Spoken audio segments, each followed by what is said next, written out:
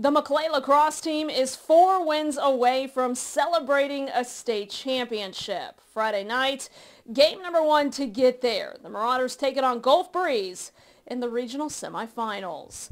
Second quarter in this one, Marauders up 5-2, and it's about to be more. Liam Maccabee taking it himself, drops this one in the back of the net. It's 6-2 Maclay. Third quarter, still pouring it on, and check this. Ball dancing all over the field, a behind-the-back, no-look pass to an open Joseph Warwick for the goal.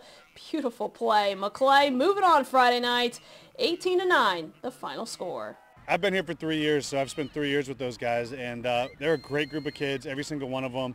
And that was the message, was enjoy every second out here. And I told them before the game, soak every moment of it up. I mean, the pregame music, the warming up, all the little things, enjoy it, because you're not gonna get to do that again. That was the message. Enjoy it, have fun, and support your teammates. Maclay will travel to Bowles next Friday for the regional finals.